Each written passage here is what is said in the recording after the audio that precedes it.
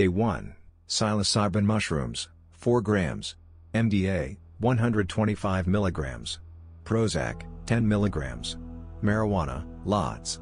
Day 2, 2C-B, 30 mg. MDMA, 130 mg. NAGHB, 4.5 grams plus 2.9 grams. Marijuana, more than day 1. Nitrous oxide, 10 whippets. Day 3, ethanol, 3 ounces. Marijuana, Big Bud, 2 bowls. NAGHB, 4.5 grams plus 2 grams. Day 4, ethanol, 10 ounces. Marijuana, 1 bowl. Traditionally, for the last 30 years or so, many students and alums of my former school take a weekend vacation from sanity and sobriety and congregate to listen to bands, roast cow, and ingest large amounts of mind-altering substances. I had the fortune of my 21st birthday and associated pub crawl on the following Monday, and also of a 1-week, paid gap in employment, so I figured I'd let out all the stops for a good old-fashioned psychedelic bender. Day 1, Friday, I woke up at noon and immediately began munching 5-HTP in preparation for my MDA, which I'd been saving for about 6 months for the occasion. The bender began at 4:20 p.m., smoking a few bowls with friends. 5:30 p.m., pit lighting, 6 p.m., mud wrestling. 7:30 p.m., post-shower, chopped down 4 grams of fresh wild shiitake mushrooms and washed it down with about half a Dos Equis. Stomach flips in half an hour, and by 8 p.m. the trip was getting underway. I went outside and enjoyed the bands and lighting setup. At 9:30 p.m., I popped 125 milligrams of MDA and counted the minutes until the peaks would coincide and the MDA would climb on top of me. 10 p.m. found me making out with an old flame as the glorious first 20 minutes of MDA washed over me, casting amazing patterns on her bare body in the dark room. Yow. Let's skip forward to 11 p.m., which found me having a great time and being the tripping socialite to the alums from years past and friends I hadn't seen in quite a while.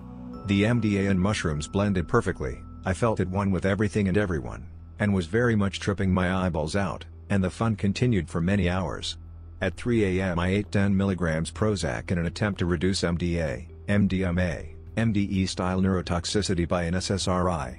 The trip started to wane at 4 a.m., and with the help of some 4:20 dubage became a good, mellowing, satisfied come down. I slept at 6:30 a.m. Day 2, Saturday, I woke up at noon and immediately began munching on the cow that had been cooking the night before. I ate more 5-HTP to replenish the serotonin I'd dumped the crazy night before. I felt, to my surprise, just fine. More marijuana. Time passed. More and more marijuana, smoking all afternoon and evening. At 9:30 p.m. I ate 30 mg 2C-B and 130 mg MDMA together. 11 p.m., midnight. Nothing.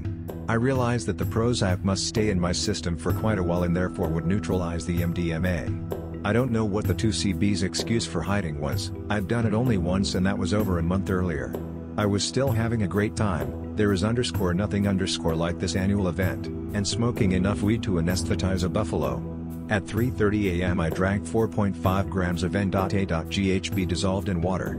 The GHB and weed gave each other a good kick in the ass, and I was pretty blitzed. 6 a.m. saw the sun rising in glory, and me and friends sitting on an open porch sucking down whippets. I drank 2.9 grams more N.A.GHB and had 10 nitrous cartridges over the course of an hour and then went to breakfast. It had been a successful weekend so far. Sleep came at 8 a.m. Day 3, Sunday. Noon, half a bottle of champagne for breakfast. My housemate and I went home and smoked a bowl of Big Bud, high-octane kind bud. We walked up the street to get food, and I noticed in the bright sun that I had started to trip from the weed. I ate, smoked another bowl, and put on some music in a nice dark room. Pot visuals, very creative and sort of grainy, for a little while, and then I fell asleep for 6 more hours. Woke up, along with my housemate, at around 10 p.m., and at 10:30 we drank some N.A.GHB again. 4.5 grams N.A.GHB each, and began to clean the house, work on projects, and generally do stuff. Took a walk in my gorgeous, industrial, pre-apocalyptic neighborhood around 3 to 4 a.m. after a GHB boost of 2 milligrams. Another good day. Day 4, Monday, the pub crawl. You know how these things go. With a friend who turned 21 the day before, and some others, we hit 6 or 7 bars and were pretty tanked upon returning home. I smoked a bowl or two and slept a well-earned sleep of ages. It's not the kind of thing to do every weekend, but a few times a year, this is a nice way to spend a couple of days if you can spare them.